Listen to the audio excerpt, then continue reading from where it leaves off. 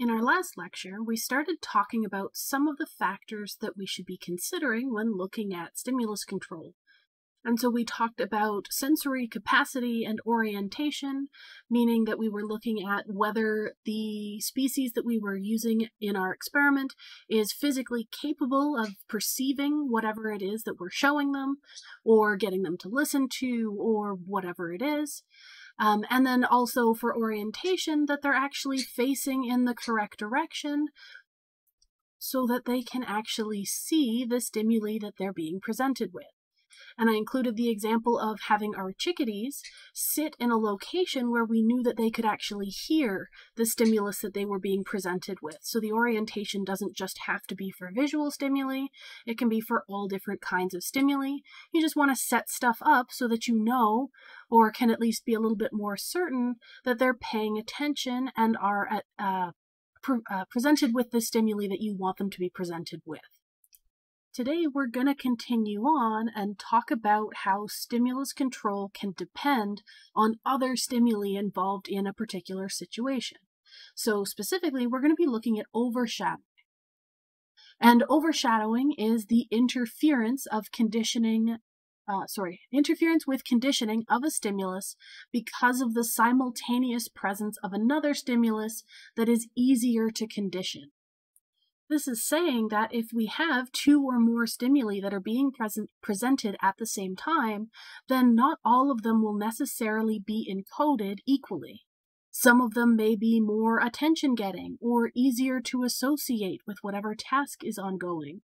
So some stimulus might be easier to condition, which means that we're going to learn less about those stimuli that are harder to learn about, that are harder to condition. So the presence of other stimuli can affect what we learn and how we learn about other stimuli. In these situations, we could say that there's competition among stimuli for access to learning processes. We basically only have enough brain capacity, and we're going to focus on learning the most about the things that are easiest to learn about. So saying this, we're making the statement that having our necessary sense organs to detect the stimulus and being oriented towards the stimulus and being in the presence of a particular stimulus isn't sufficient to guarantee that the organism's behavior will come under the control of that stimulus. There's still more that we need to consider.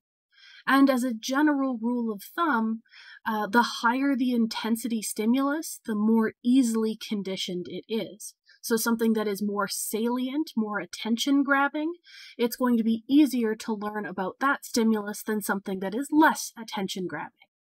And the textbook uses the example of teaching a child to read using a picture book. The hope being that you are teaching the child the words at the bottom of the page. But the pictures with their bright colors and their cute drawings might be more salient, they might be more attention-grabbing. And so the child might only pay attention to the pictures and learn the words out loud that go along with the pictures, but never pay enough attention to the words to actually learn the words on paper that go with the words that are spoken.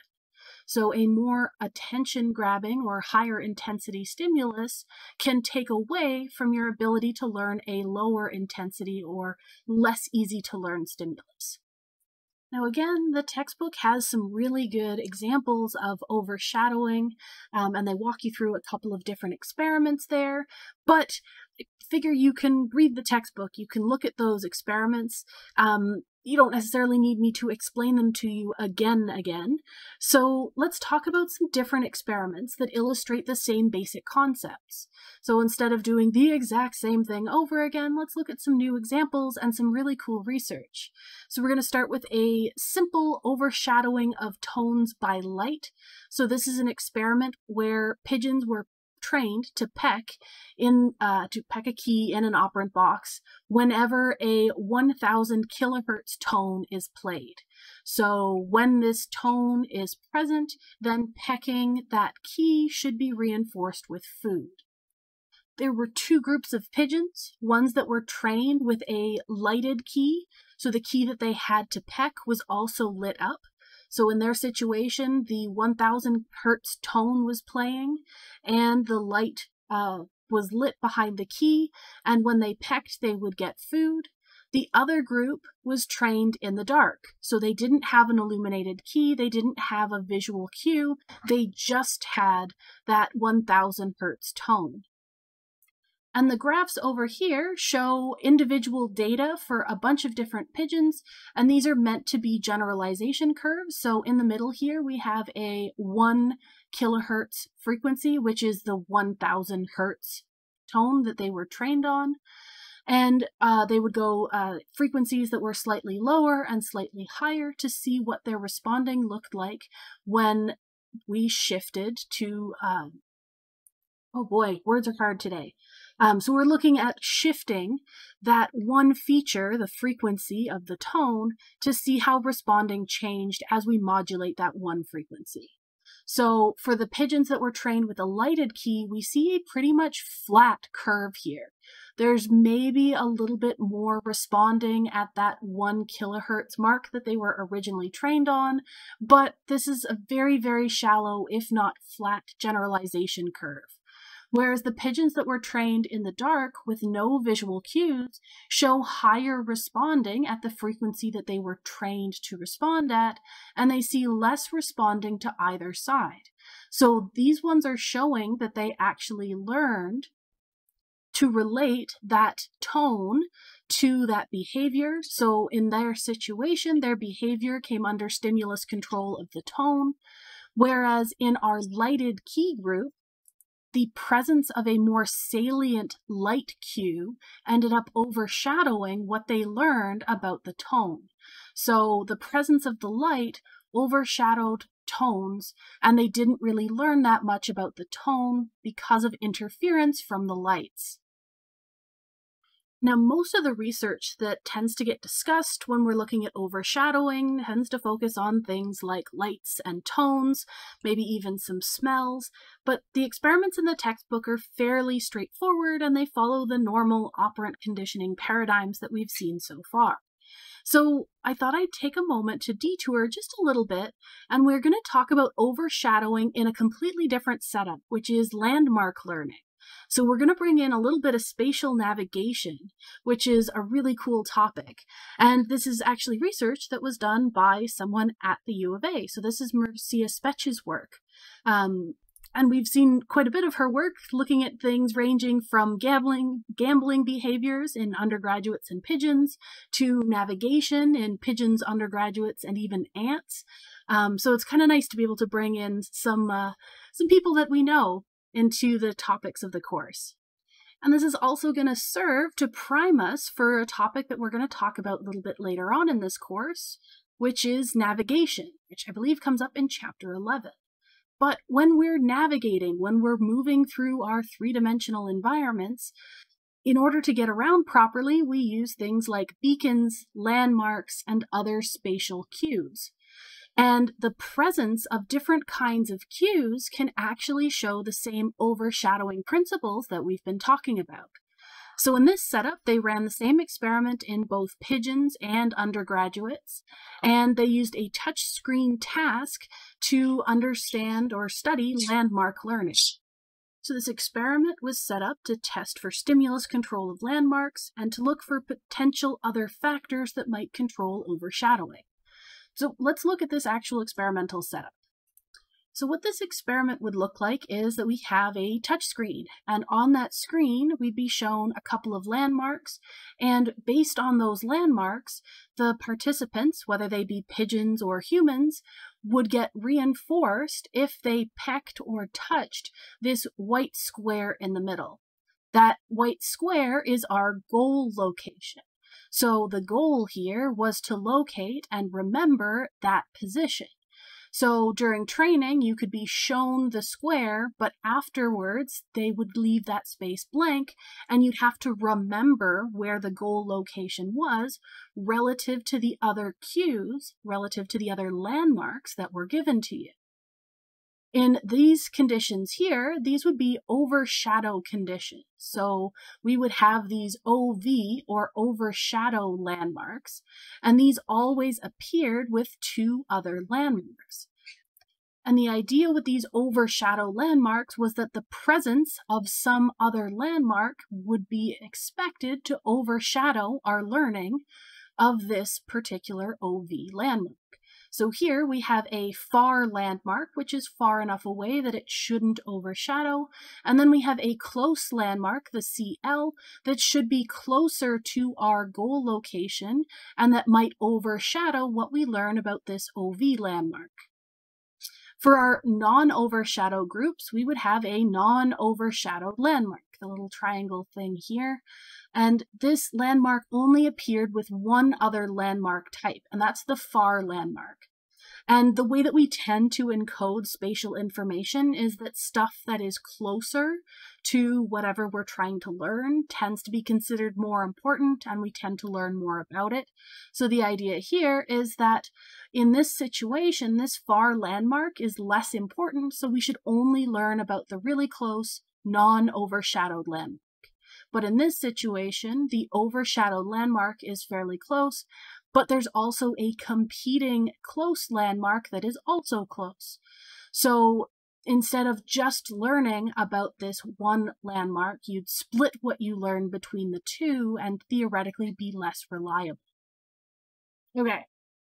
So the process would be that they train them up on these training trials where they have all three or both of their landmarks, and then we would enter into testing trials to see what they had learned about individual landmarks. So if presented with only the overshadowed landmark, how accurate were the participants in locating that goal box? If they had only been presented with the non-overshadowed landmark, how accurate were they in finding that goal box? And so I can switch back and forth here so that you can see the training included all of the landmarks, and the testing removed all but our overshadow and not overshadowed landmarks. And we can look at our accuracy here. So this is proportion in goal, which is just how accurate were they at touching the goal location. And our non-overshadowed landmark, they were much more accurate, significantly more accurate, in fact. So having that close landmark here during the learning trials ended up overshadowing what they could learn about the overshadowed landmark. So they saw what they anticipated to see. And as something really cool, they ended up actually taking their data, because when they're using touch screens, they can get a two-dimensional map of where people were and pigeons were touching or pecking. And so this graph here is basically the horizontal and vertical. So it would be like we were putting an axis along the horizontal and along the vertical here to look at where they're pecking. So this outline would be the goal location. So the broader these peaks are, the less accurate the selection is, the less accurate the pecking or touching the screen would be. And so both of these are individual data for two of the birds. So in these cases, it would be pecking. And the closer to that 0, 0 of the X in the middle, the more accurate they are. So these pigeons were actually fairly accurate, and this was for the non-overshadowed data. And then if we look at the overshadow data, so this type of trial, to go along with this bar, the same pigeons, we see that the peaks are much lower and they're a lot broader at the base, meaning that they were much less accurate, which just shows us in 3 dimensions what this bar was telling us. But it's kind of neat to also see this here to show how much pecking and where the pecking was happening. And just quickly, we can look at the human data in comparison. So what we saw previously was pigeon data. The human data looks identical, which is really, really cool. A little bit more accurate if we compare the units on the axis. So here, humans could be as accurate as almost 0.6 of proportion in the goal, whereas pigeons were only up to like 0.35. But still, the difference between the two bars is pretty much the same, which is kind of cool that we can see that comparatively between the two species. Next, we're going to talk about compound stimuli. Specifically, how do animals treat compound stimuli? And up to this point, we've pretty much spoken about the fact that compound stimuli are made up of components that are distinct and separate. So our circle with a triangle compound stimulus that pigeons were pecking at was considered as either a circle or as a triangle where the pigeons could encode information about one component or the other component that made up that compound stimulus. And this idea of treating the two components that make up these compound stimuli as distinct and separate is called the stimulus element approach. So this says that organisms treat stimulus elements as distinct and separate features of the environment. And we use that explanation when talking about overshadowing. So when we were talking about our light and tone in pigeons that were being trained to peck, we talked about light as a component, as an element of that stimulus, and the tone as another element of that stimulus. But this isn't the only way to consider compound stimuli. We could instead use a configural cue approach, and this assumes that the organisms treat the stimuli as integrated wholes. So instead of the tone and the light being separate and distinct elements, maybe them together are treated as a single unified whole. This approach assumes that the animal might not be able to identify the elements that make up that compound stimulus when the compound cue itself is not present. So in this way, if we were talking about a tone and light, then they would learn only about the tone and light together. Maybe they don't learn anything about the tone, and maybe they don't learn anything about the light when they are standalone units. We might say that the organism pays attention to the compound as a whole and considers that compound stimulus a unique configuration that is separate and distinct from either of the elements on their own. If this were the case, if you had trained an animal using a compound stimulus and then try and present the individual elements, their behavior might not generalize to the single element. They might not respond to that single element the way that they did to the compound stimulus. So this might be what's responsible for the overshadowing effect. And so if we wanted to interpret one of the other examples that we've just talked about in terms of stimulus element approach versus configural cue approach, we can look at our landmark experiment that we just discussed. We could say that our results that we observed when testing our overshadowed stimulus versus non-overshadowed stimulus, which, if you remember back just a couple of slides, looked something like this, where they responded more accurately to the non-overshadowed training situation, and they responded less accurately to this overshadowed situation. The fact that they were able to respond at all in this overshadowed condition when they had learned about this location from a compound stimulus, from both the overshadowed and the close landmarks that were here and both considered very close and therefore very salient cues, we still see some responding to the overshadowed stimulus alone. So when we tested with only one of the two relevant landmarks, we still see some responding, which is why this is consistent with that stimulus element approach, because both elements were encoded. We learned something about both elements in this situation. If, in contrast, this was the configural cue approach, we would expect pretty much no responding to just the overshadowed landmark on its own, because if we learned about the compound stimulus as something separate and not made up of individual elements, then presenting one element shouldn't mean anything to that organism. So our data would have looked much different if we had a configural cue set up here. Now, neither of these is sort of considered the most correct situation. There are actually studies that, when set up properly, can show a configural cue approach, but the ones that we've talked about so far have all pretty well lined up with our stimulus element approach. The textbook talks about the fact that both of these approaches can be considered valid depending on the situation, and that a better view would be something that somehow manages to incorporate both approaches, but at this point in time, nobody can agree on how to do that. So we talk about both approaches separately, but as per usual, neither of them is more correct or less correct. It's all going to depend on the situation.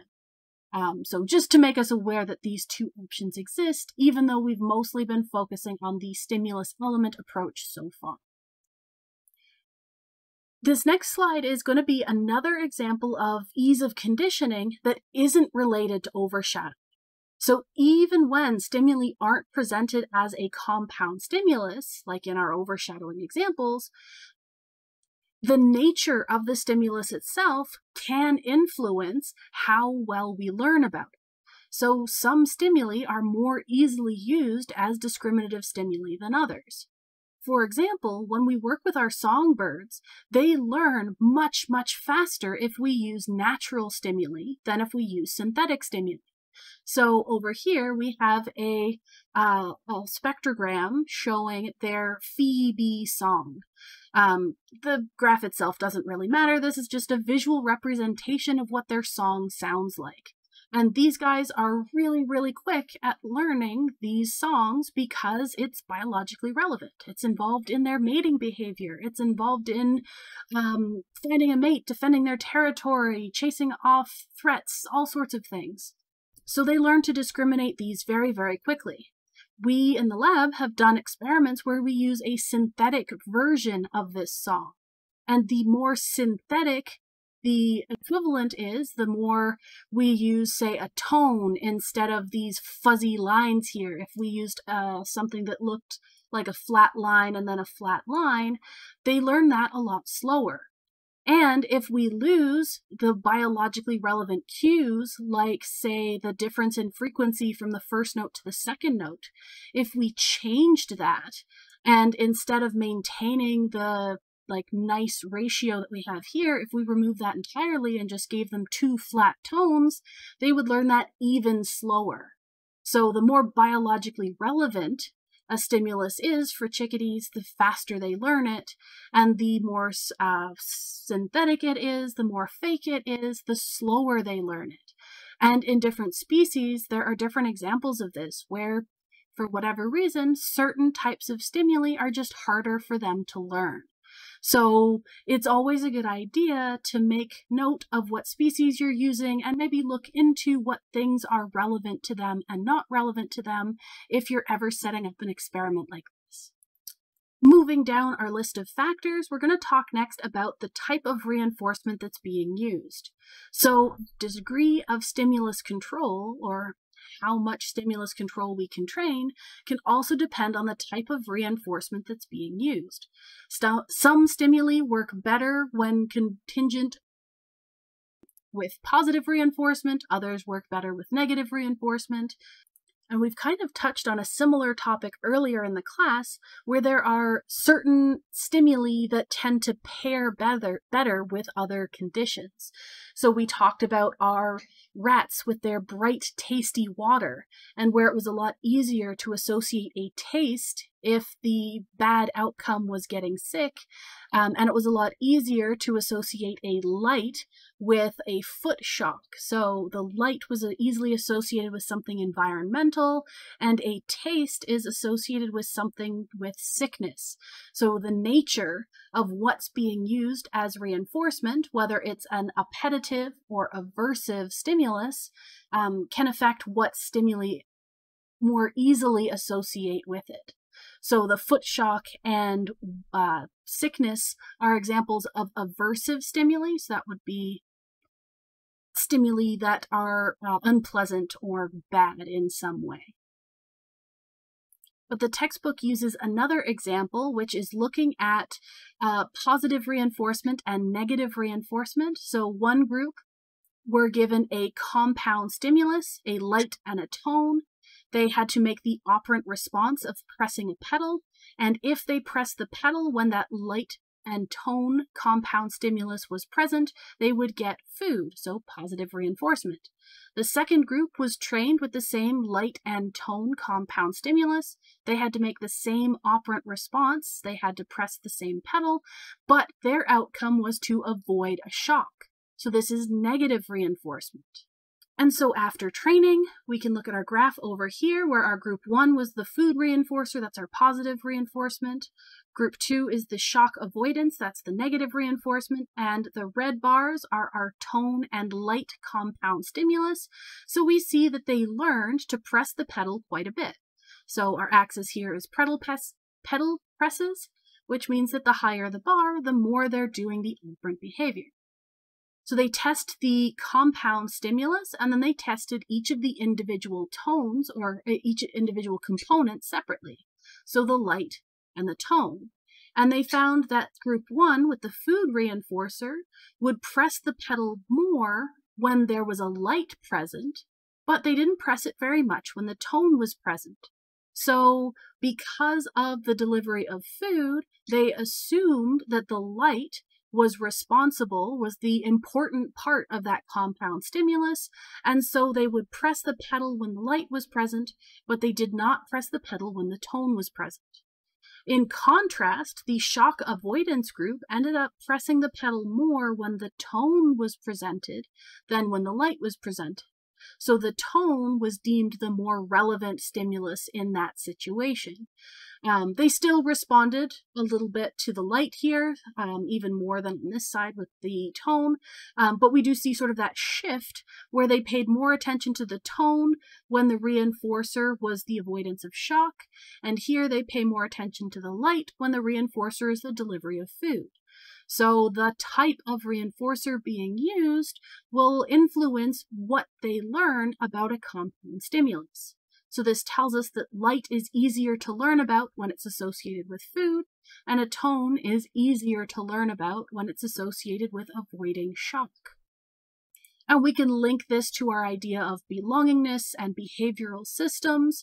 So the food-activated feeding system might tell us that visual cues go with food. Most of the species these kinds of studies are done in search for food using their eyes.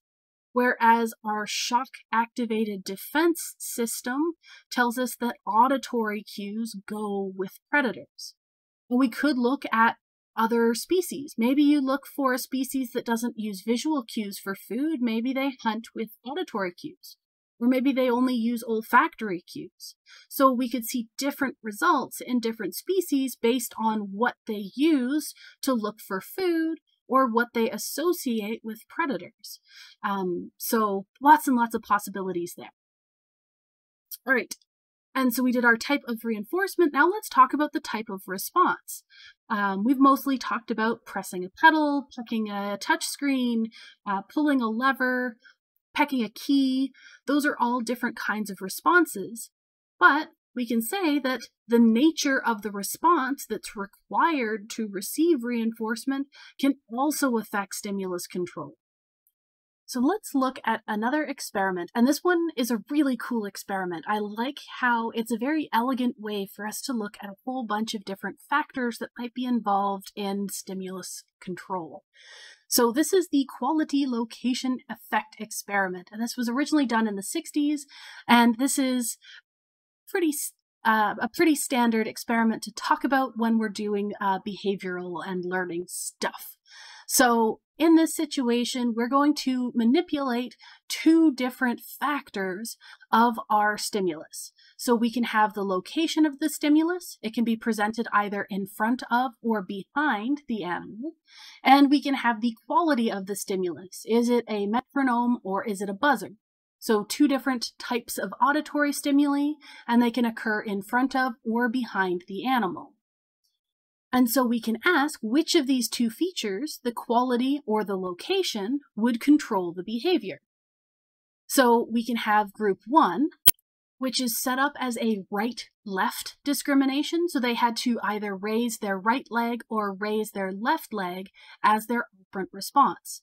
So they would have, we're going to present one of the options.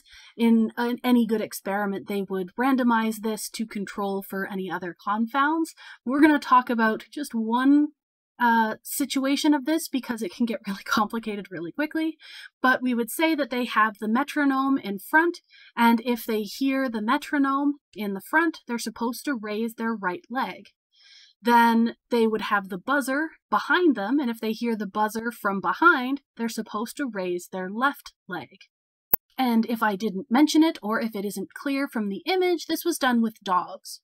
They had a different group that instead of being trained on this right-left discrimination, they were trained on a go-no-go discrimination. So if they hear the metronome in front of them, same location, just for ease of understanding, the response that they should make is a no-go response, so do not raise a leg. But if they hear the buzzer behind them, they should make a go response. They should raise a leg. So we have two different kinds of responses. Here we have to discriminate between raising the left or the right, and here they needed to discriminate whether they should raise their leg or not raise their leg. So these are two very different kinds of responses. Now this was our training setup. So after this training setup, they decided to test which feature was important. So if they were trained with the buzzer behind and the metronome in front, what happened if they were then presented with the metronome behind and the buzzer in front? Would this dog raise the left leg for a sound that was behind them? Or would they raise a right leg if they hear a metronome? To walk through the options, because I feel like I'm going to confuse myself, I want to say, okay, so this was our training setup. For our testing, we switch it. So the metronome is behind and the buzzer is in front.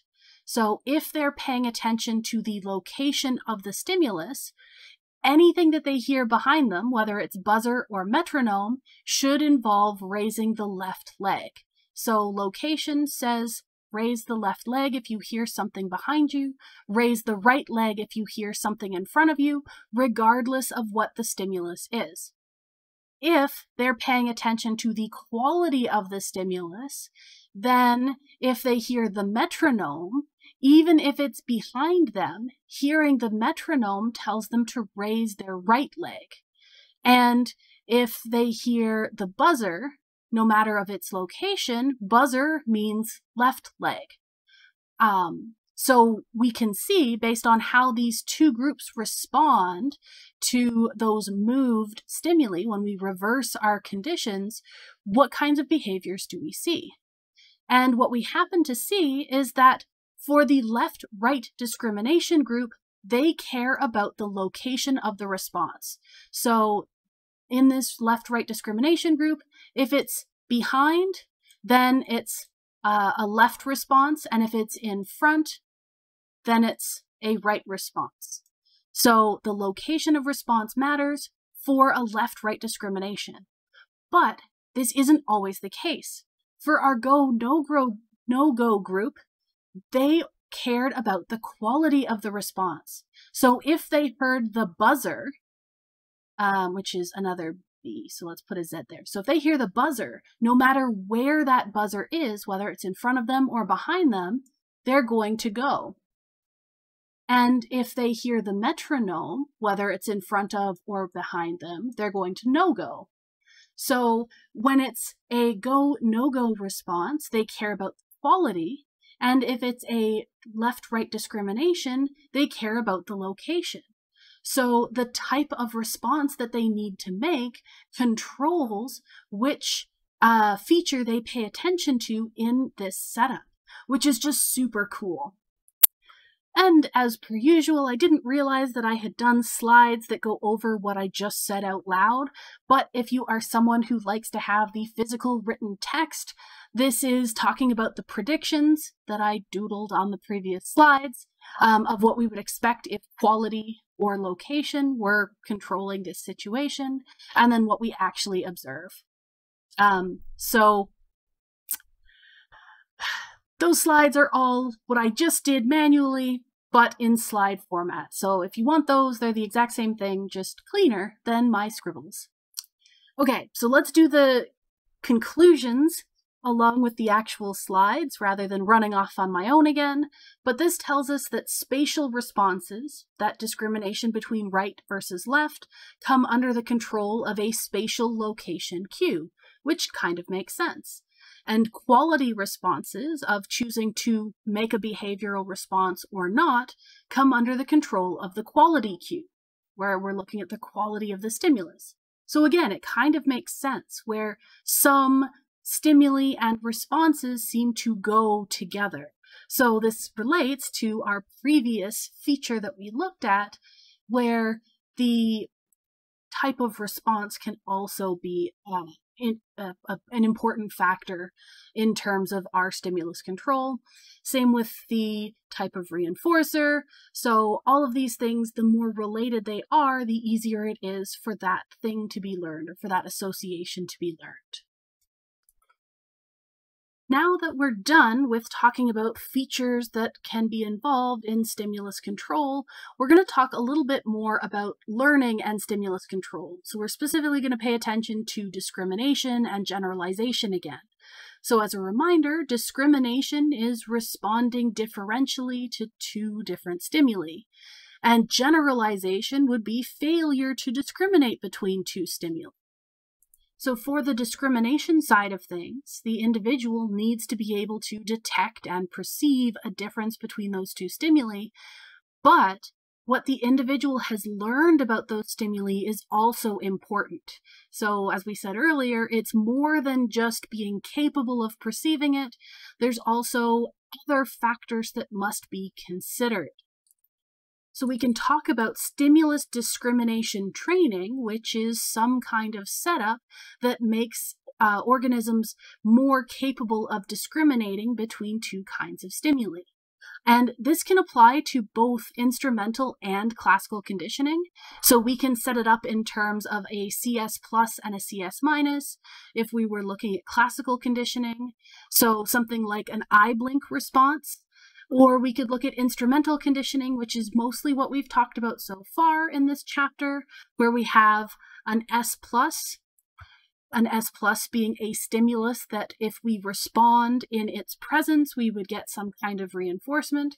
You'll also see this called an SD, or a discriminative stimulus, but this is just something like a pigeon being trained to peck a key in the presence of a 1 kilohertz tone. That 1 kilohertz tone would be an S plus because it's telling the pigeon that if they peck while that tone is on, they would receive food. We would also have the converse, which is an S minus, or sometimes called an S delta, and this is a stimulus that tells the organism that if they did that behavior now, they wouldn't receive reinforcement. So if the pigeon is trained with an S plus of 1 kilohertz, then maybe a higher or a lower pitched tone might be trained so that they don't respond to it, or if they respond to it, they don't get reinforcement. So an S minus is a tone that isn't the one they were trained on. And we can have specific stimulus discrimination training where we can teach them that other particular frequencies are for sure S minuses. We can also train them that specific CS minuses are in fact CS minuses if we're looking at the classical conditioning aspect. But by having extra training for stimulus discrimination, we can make sure that they respond more to the thing that they're being trained to respond to, and they respond less to the things that they're not being trained to respond to, because we're explicitly training them not to respond to it. Now that is a lot of information to throw at you here, so we're going to go over a couple of examples as we get through the rest of the chapter, so don't panic if it hasn't completely clicked quite yet. Now we've talked about the fact that generalization exists, where we can have generalization gradients that are either very shallow or very, very steep, telling us there are different levels of generalization occurring. But we haven't really talked about why people think that that generalization exists. And there are two major theories that we're going to talk about. The first was the original, where Pavlov thought that generalization was caused by a similarity of some stimulus to the original stimulus. So if the dog starts salivating when you ring a bell, then maybe if you ring a slightly higher pitched bell, the dog would continue to salivate because that new bell is similar in some quality to the original conditioned stimulus. So from Pavlov's view, he thought that what you've learned about that original CS would transfer to other similar stimuli. So learning transfers from one to the other. In contrast, Lashley and Wade said that generalization reflects an absence of learning. So from their perspective, generalization was the natural state, and in fact, stimulus control needed to be learned in order to occur. So if you haven't learned to discriminate yet, then your behavior would look more like generalization because you haven't learned that discrimination yet. And this is actually closer to the truth in terms of what we observe when looking at generalization and discrimination and how it's learned. So even though Pavlov's theory got us started down this path, that idea isn't very accurate, at least as far as we understand it today. So we're going to continue on with this idea that generalization reflects an absence of learning. And so we're going to talk about how we can learn to discriminate. So we know that if you are discriminating, that you're showing stimulus control. And we can use discrimination training and different kinds of discrimination training to affect the amount of stimulus control. So once we understand what it is that we're learning, we can kind of play around with our training setups to make sure that we're learning what we want to learn. And we can use our generalization gradient to determine the degree of stimulus control, or how much we've learned. So these generalization gradients can be used to answer the question of how precise is the control that our S plus, or CS plus if we're looking at classical conditioning, acquires over the behavior. So just as a reminder, S plus is for instrumental behavior, and a CS plus would be for a classical conditioning behavior. So if we want to figure out how precise our stimulus control is, we would need to start by determining which feature or features of the discrimination procedure is controlling the gradient that we see in our generalization gradient. We want to look at how steep the generalization gradient is when tested with stimuli that systematically differ from our S+. So this graph is showing an actual discrimination procedure or discrimination training. And so we have different setups that show different generalization gradients. So if we start by looking at our open squares here, this is a setup where our S plus is a 1000 Hertz tone and our S minus is no tone.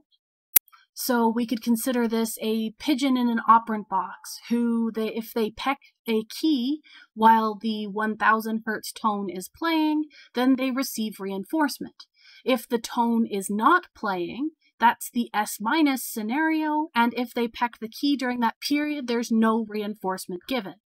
So they learn that pecking the key to 1000 Hertz gets them food, and if there is no tone, then there is no food available.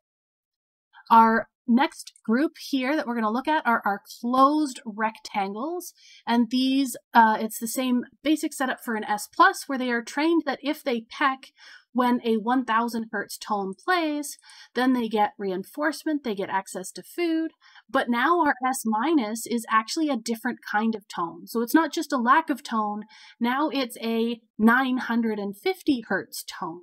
So this is telling them specifically that if you peck at this specific frequency, you get food, and if you peck at this other frequency, then you don't get food.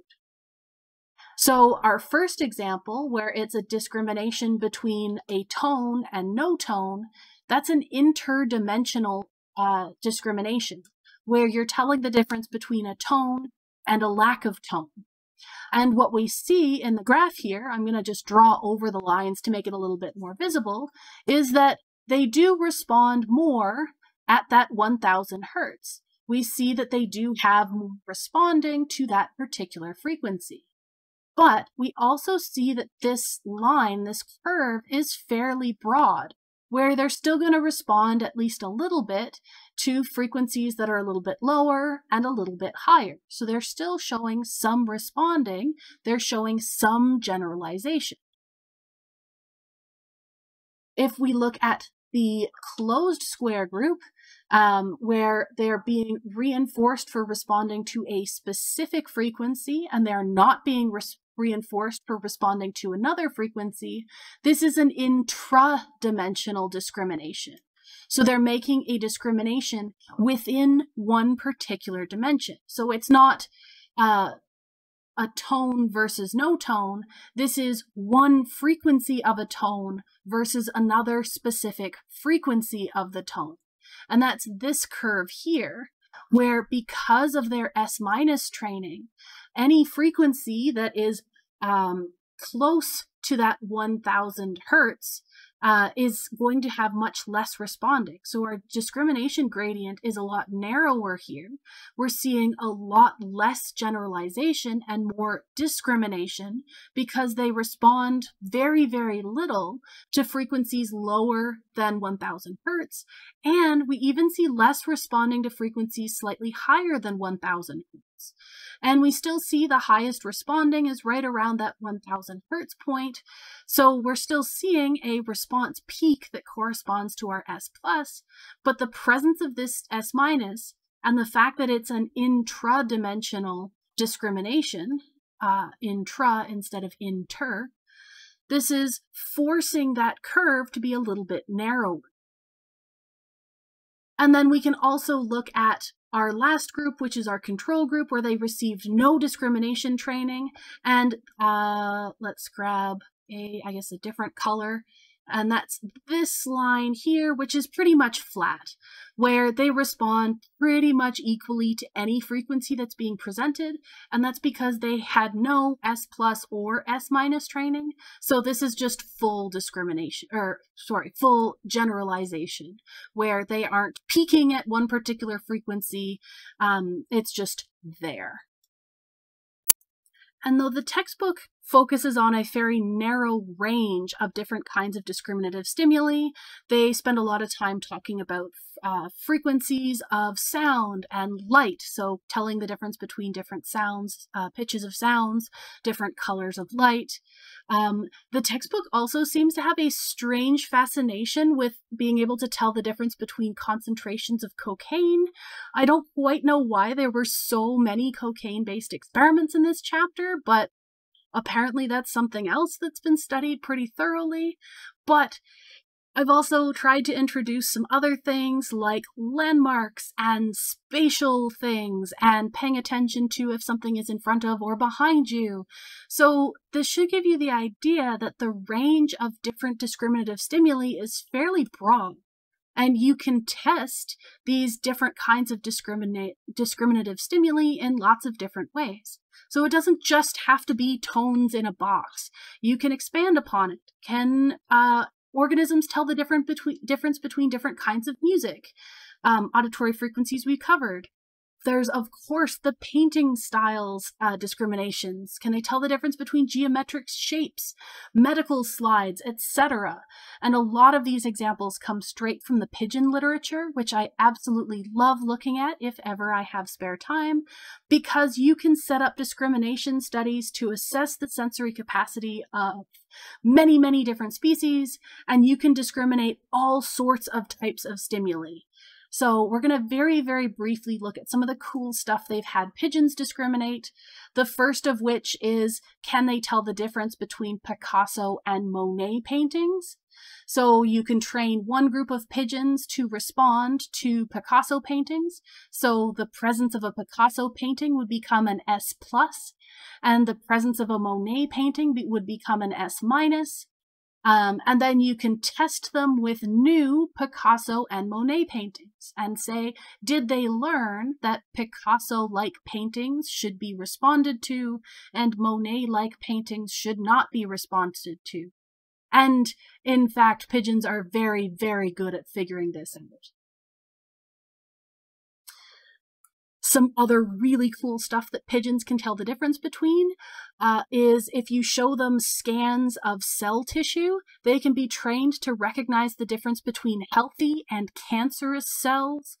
Pigeons can tell the difference between lots of different kinds of artists. They've been trained to tell the difference between pictures that have people in them versus pictures that don't have people, pictures that are natural versus containing artificial buildings or something like that. There are all sorts of really cool discriminations that can be done. And this is why I like looking at pigeon research, because they can test whatever they can think of, and pigeons seem to be really, really good at visual discriminations.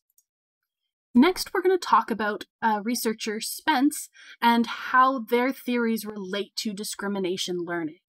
So in the 1930s, Spence proposed that animals learned about both the S pluses and S minuses, where what they learn about an S plus would be something to do with excitation, and an S minus would be to do with inhibition.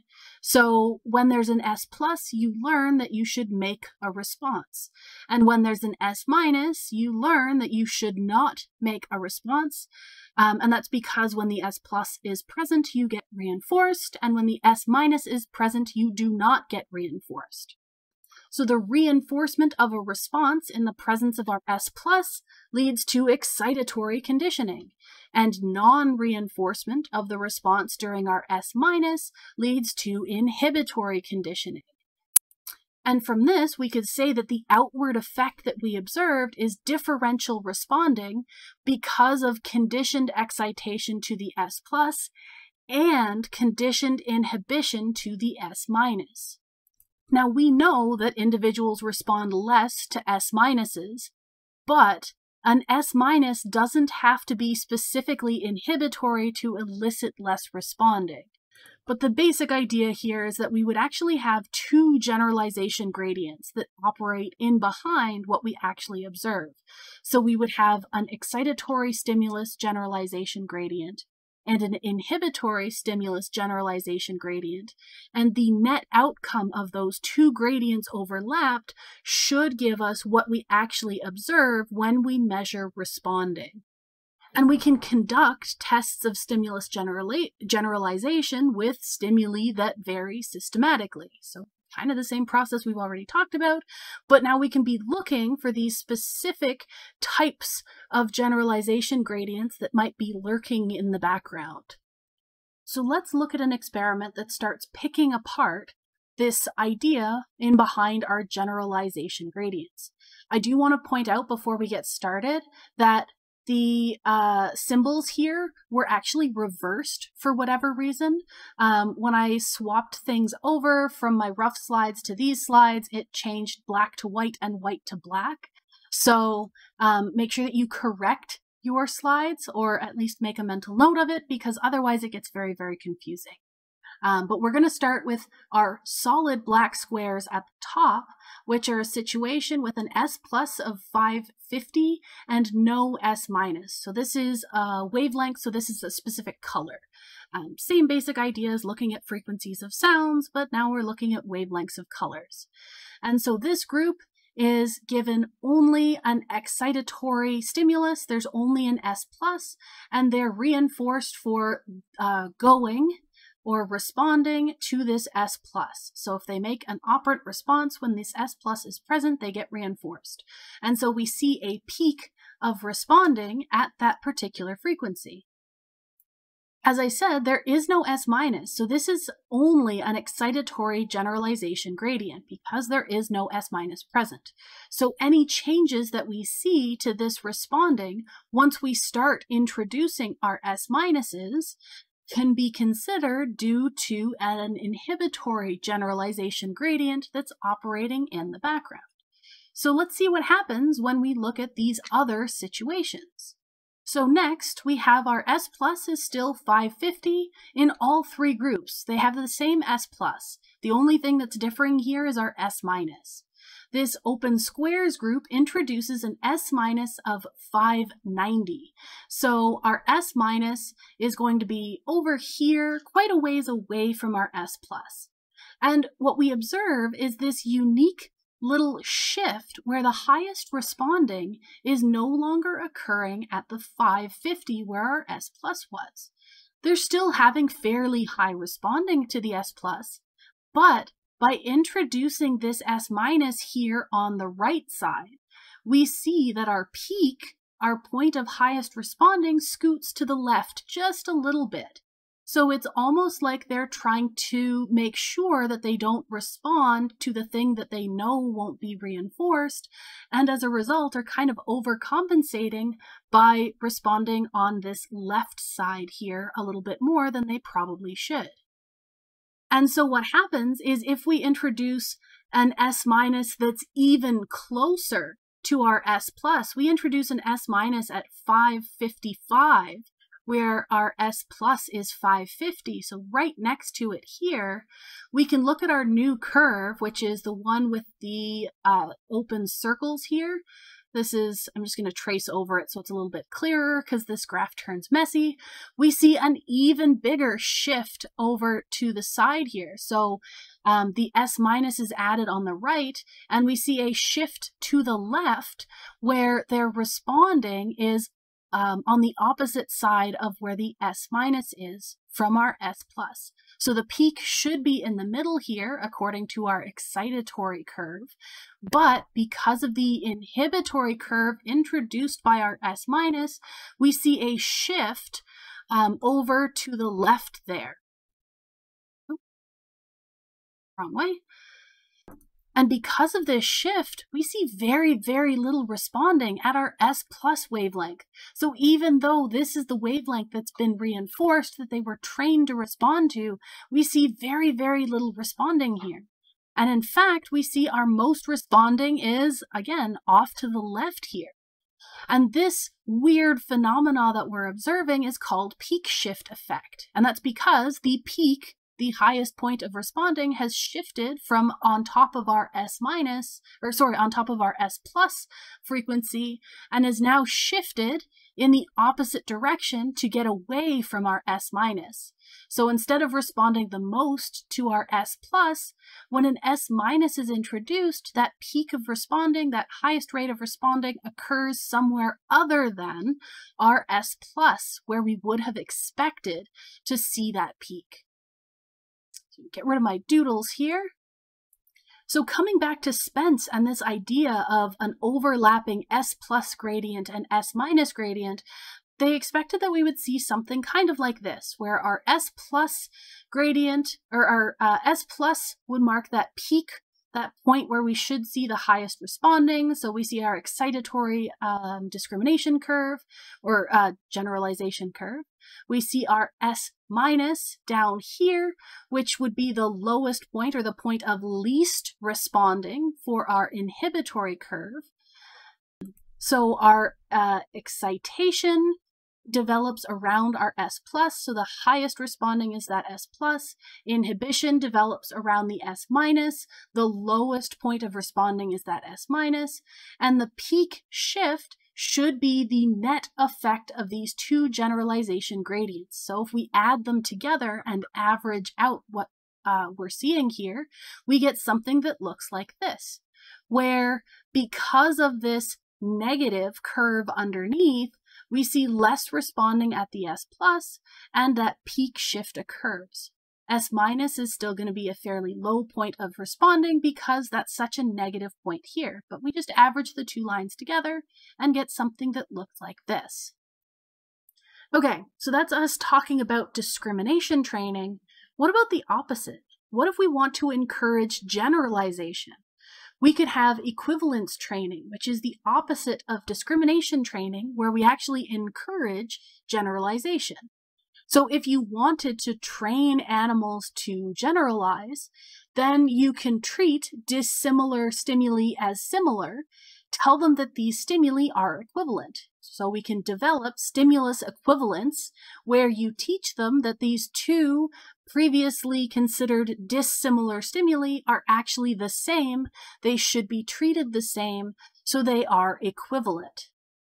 And by doing this, you can train animals to generalize, not discriminate, among stimuli.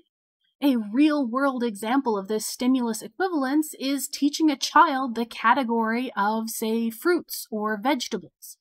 So you look at a cucumber and a carrot and broccoli, and those all look very, very different. But you call all of them vegetables, so they develop stimulus equivalence because they are all vegetables. So if you asked your kid to circle all of the vegetables that they see on the page of a textbook, then they could generalize and treat all of those very, very different items as equivalent because they are all vegetables. We can very, very briefly go over what a basic stimulus equivalence training setup would look like. And in this situation, we would have 4 different stimuli, A, B, C, and D. These could be 4 different colored keys. These could be 4 different frequency sounds. It doesn't really matter. So what we would say is that A and B, if you get either A or B and make response 1, then you get food. So we could say, let's go with colors and let's go with different keys. So let's say that you have a key on the left and a key on the right. And on the key on the left, I'm going to write these down because I'm going to forget. Let's say this one's left, this one's right. If we have a blue or a red light come on and you peck left, then you get food. If a green or a yellow light comes on and you peck on the right, then you get food. By having the same response to blue and red and the same response to green and yellow, we start developing that stimulus equivalence. So we establish that A and B are the same and C and D are the same. We then go through reassignment, where one of those stimuli gets retrained. So now our blue key, A, when that shows up, they have to make response 3. Maybe instead of pecking the left or the right, maybe now they have to pull a lever or something else. And if they pull that lever, then they get food. We can also reassign C, which was our green color, and after C, maybe now they have to peck a touch screen. And if they peck that touch screen, then they get food. And if we want to test for stimulus equivalence, we would say, okay, we now know that A, if you do response 3, then you get food. Because B is the same as A from our initial training, if B occurs, then they should give response 3 in order to get food, because they treat B the same as A. And the same with D, because we retrained C to have response 4 reinforced. When D is presented, which we haven't trained anything new about it, they should make response 4 simply because of the equivalence of training, because of the association that we made them have with C. So that's the very, very basics of that. And the textbook goes over this a couple of times with a couple of different examples if you want to look at that again. But just to cover it very, very quickly here. The next thing we're going to look at are contextual cues.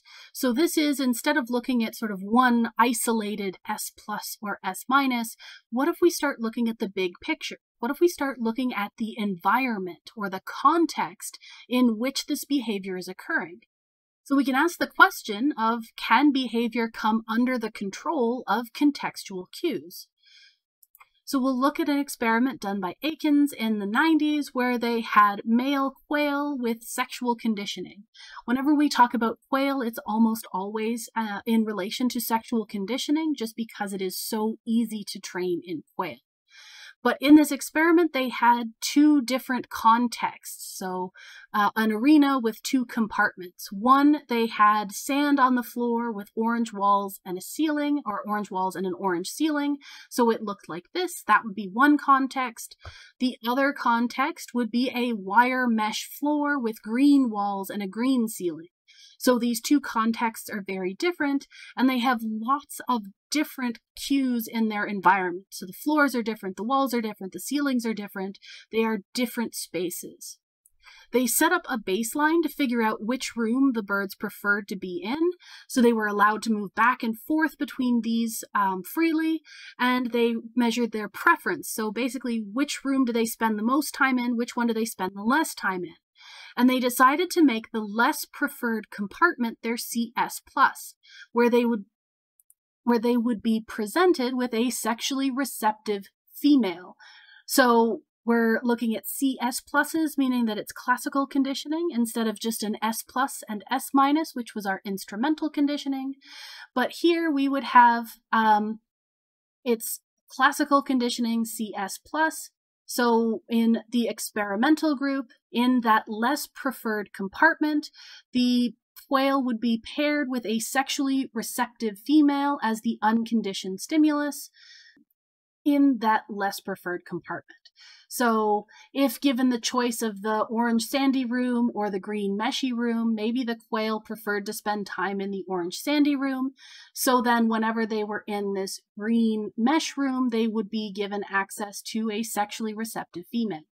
They also had a control group where the unconditioned stimulus, the sexually receptive female, was only present in their home cage, so they were never given access to a female in either of these compartments.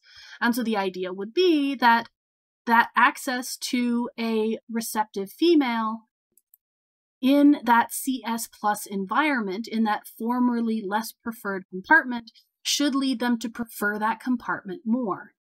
So after this training, after they went through the classical conditioning, they did some preference tests. So our first preference test would be our baseline, when they were allowed to wander freely between the two different contexts. And so this is the percent of time spent in the CS plus compartment. So this is how much time they're spending in their originally not preferred compartment. So obviously they're spending very little time in the compartment that they don't prefer. Then we had our second and third preference tests, which occurred sort of during and after that classical conditioning. Our control quail didn't learn anything new about that context, so they continue to not prefer their unpreferred compartment. But our experimental quail came to spend more time in that CS plus compartment because of that association with the sexually receptive female. So they came to prefer the context that was associated with the female. So we can associate a context or environment instead of just single cues. So that's really, really cool. Now, for the most part, we've been talking about the relationship between two events, our CS and US. We're looking at the direct relationship between our response and our reinforcer. These are all considered binary relations because there are only two factors being considered. But sometimes this relation between the two events can be signaled by a third stimulus, which we can call a modulator. So a modulator is a third event that occurs in addition to the CSUS or response reinforcer. Now, this modulator can help in discriminating that binary relation.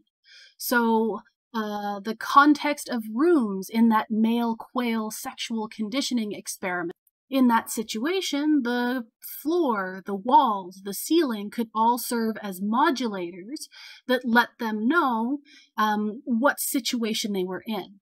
For discrimination training, our S pluses and S minuses are modulators that signal the relationship between our response and reinforcer. So these modulators are facilitators or occasion setters in Pavlovian conditioning experiments. So we'll very briefly talk about an experiment that shows the how modulators can affect behavior. So here we're going to use light as a modulator. Now this is going to be in a classical conditioning or Pavlovian conditioning setup. So when the light is on, when a light is on, if a tone plays, that tone will be followed by the delivery of food. So our conditioned stimulus is a tone, our unconditioned stimulus is the delivery of food. And what we're measuring on our graph here is the number of times that a mouse pokes their head into the hole where the food is delivered. If the light is on, that tone is followed by food. If the light is off, that tone is not followed by food. So what we would expect is if they learn that the light has modulating qualities, that we will see more head pokes when the light is on and the tone plays than if the light is off and the tone plays. And in fact, that is what we see here. So if the tone, which is this noise, N+, so the tone plays while the light is on, we see the highest rate of head pokes. And in the other situations where either the light is off or the tone is not played, we see lower rates of responding or lower behaviors of looking for food that might have been delivered. So this light had come to be a modulator in this situation. All right, that is the end of a very long chapter. So a quick breakdown of our Chapter 8 summary. Stimulus, discrimination, and generalization is something that we use every day, and it's involved in all sorts of different behaviors that we see in our everyday lives, from knowing whether to walk or not walk at a crosswalk to knowing the difference between your cell phone ringing and someone else's cell phone ringing. We can use generalization gradients to determine the amount of stimulus control that's going on. We know that steeper gradients mean more control is going on. We also talked about many factors that affect stimulus control. And it's important to consider all of these factors when you're designing experiments and when you're interpreting the results of other experiments. And with all that we know about these discrimination and generalization setups, we can make use of these to learn how different animals perceive their worlds. Are they capable of seeing this? Are they capable of telling the difference between these things? What features do they treat similarly and which ones do they treat differently? So lots and lots of information covered in this chapter.